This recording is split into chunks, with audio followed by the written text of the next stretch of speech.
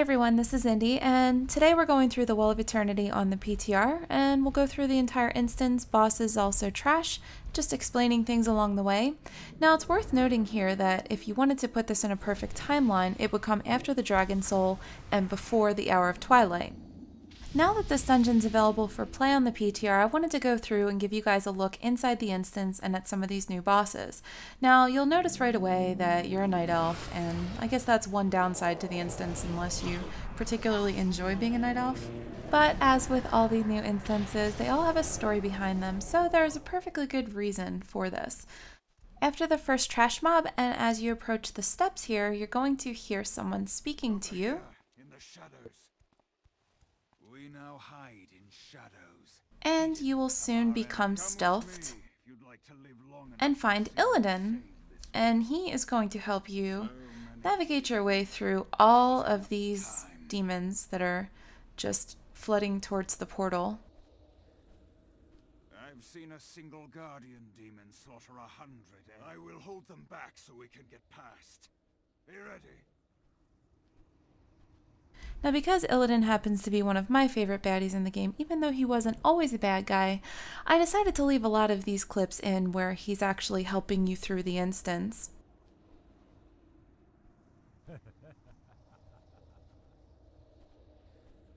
My magic is fading. I'm going through.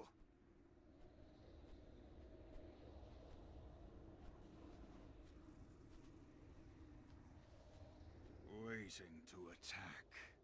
Now, the objective here is there are several groups that are guarding these crystals, and you're going to have to destroy them all before you proceed to the next area, as you're not going to be able to interrupt the parade of demons without destroying them all.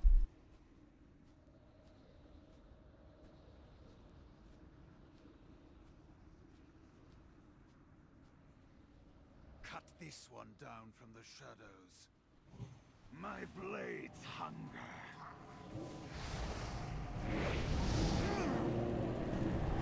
And the last group of crystals that you'll need to destroy is right behind this guy.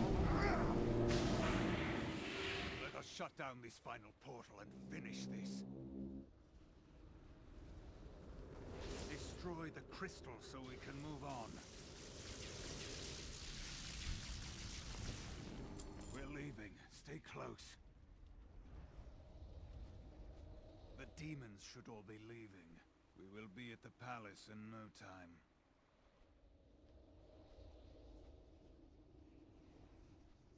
The demons are no longer pouring from the palace. To meet the first boss of this instance, you're going to just need to walk straight forward into the intersection here as the demons are marching through.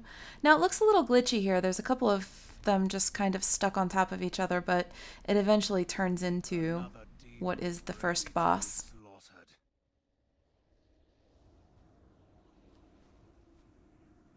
Attack. I don't like to be kept waiting. This is Parathorn, and according to the information that's currently available for him, he has 3 phases: combat, transition, and hunting. Now, I'll be honest, I didn't read anything up on any of these bosses before going in here, and I'm sure my party members didn't either. We were able to down him pretty easily, and he moves through the phases very quickly. Now, I don't know every single ability he does, but it's obvious you don't want to stand in any of those ground debuffs, and the transition here is supposed to be when he drains life on the entire group. This just needs to be healed up ASAP as soon as you're done being stunned. Now, the end of this fight takes place where every player becomes shadow cloaked, the boss fades away, and you basically don't want to be standing where we are. A big Legion portal will spawn here, and a lot of eyes will come out of it. You really don't want to be standing anywhere near them. The objective is to not be detected, and the boss would then come out and be unable to act and take 25% more damage as he will be weakened if you succeed at this. If anyone is detected, he'll ambush the player, effectively coming out of his stealth, and he will likely kill that player unless the tank taunts him off quickly. Now, either way, this is the end of the fight, so all you have to do is DPS him down and collect your loot.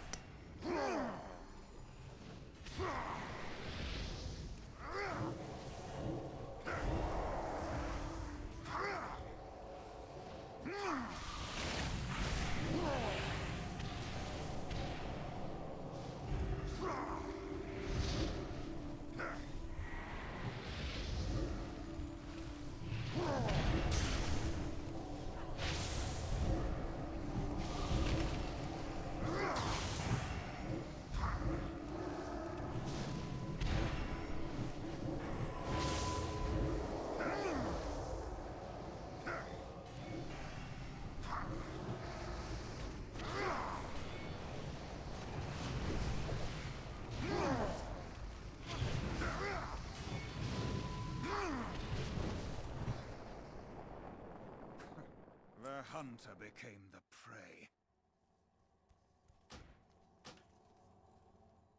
You did well, but for now I must continue alone. Good hunting. Now, at this point in the instance, you're going to have to move forward without Illidan's help and continue on down Ashara's palace. Now, I wanted to just briefly show you just how short a distance it is from boss to boss. So what I did was fast forward this part of the clip where we're working our way down towards the next boss, but it is a very short distance. However, the trash mobs in between pose a little bit more of a challenge, so it takes a couple minutes to get there. At the end of the short pathway, you're going to face the second boss, Queen Ashara. Now, the first time we came in, we thought we were going to just be attacking her directly. We ended up wiping on that attempt, and we had to come back through.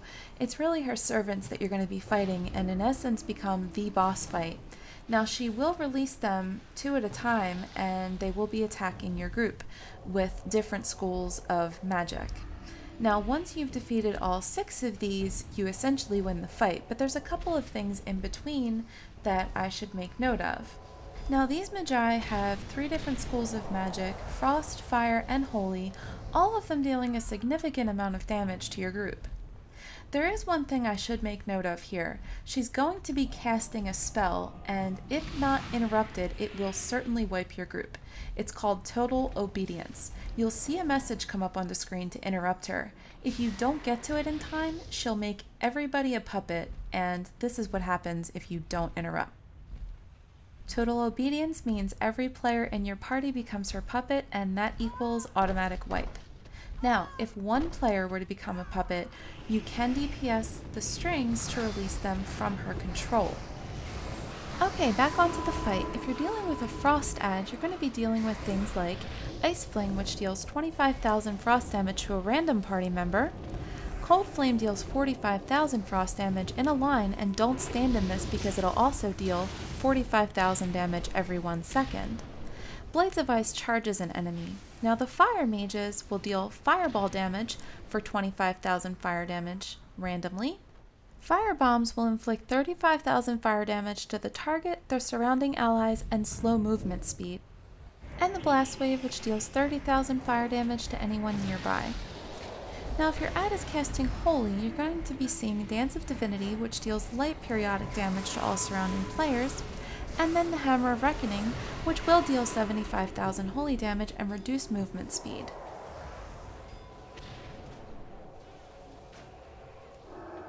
I can't cast it.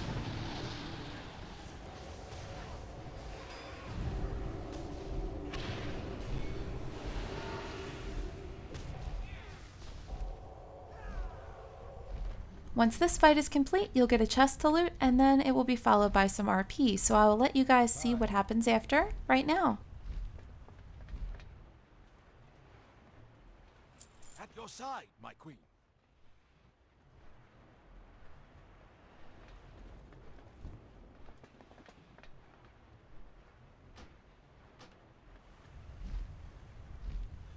It is them! Heroes, we have been sent by Nose Dormu. Quickly, on our backs. We must get you to the Dragon Soul.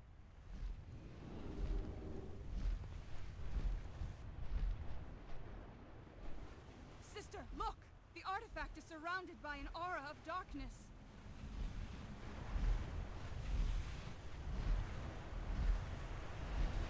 The aspects.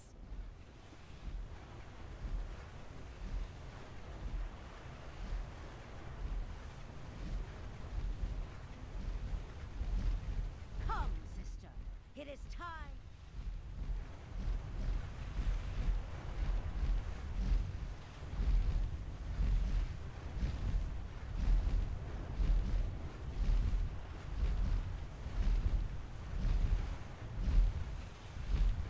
It is too powerful.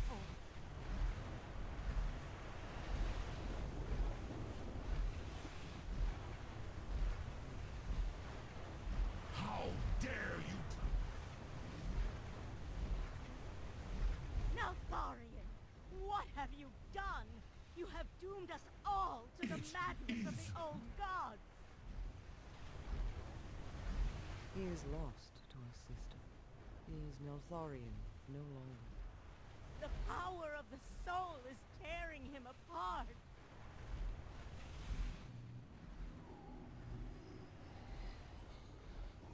I will not be denied.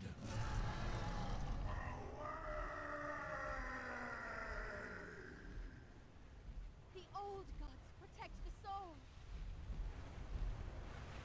The link to the portal must be broken. Quickly, to Stormrage.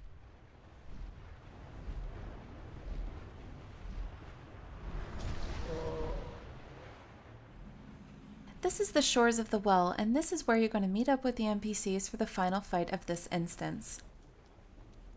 Now, one thing I should note is you're a very short distance away from the first boss.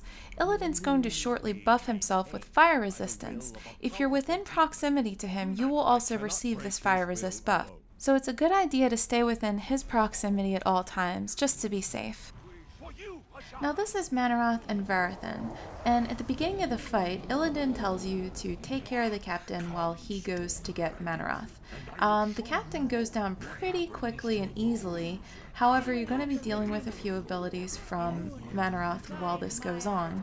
As you cast spell Firestorm, if you're anywhere outside of Illidan's fire buff, you're going to take significant damage. If you need to be farther away from the group, then just run around like it was Argoloth and BH. Now I know I probably could have just stood in the group, but we died on this the first attempt because we didn't realize that Illidan was giving us a proximity buff, and so I just stayed away. I still didn't realize that I needed to be that close in the group, but at some point in the fight here I do move forward. But if you can avoid the Fell Firestorm, you know, it's really no reason you couldn't just run around. Nothing else happens out here.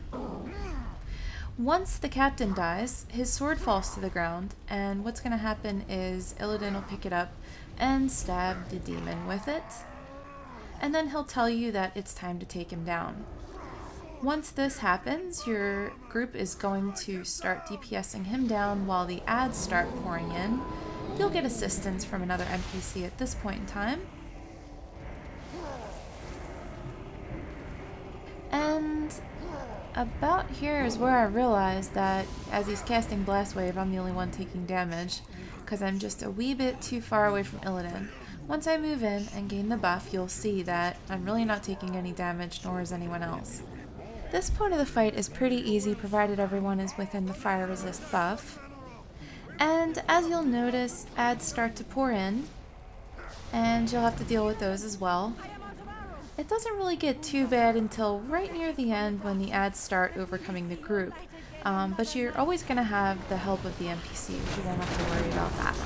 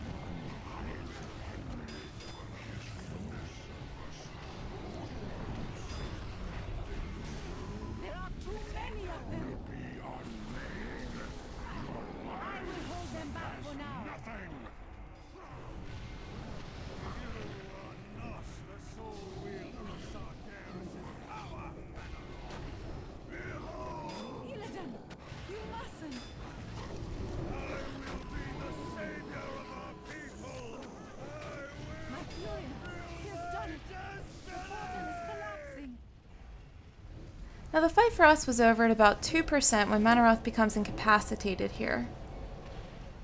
You'll see a few things play out. I watched Illidan because I was really interested in his storyline. And there's the Illidan we know.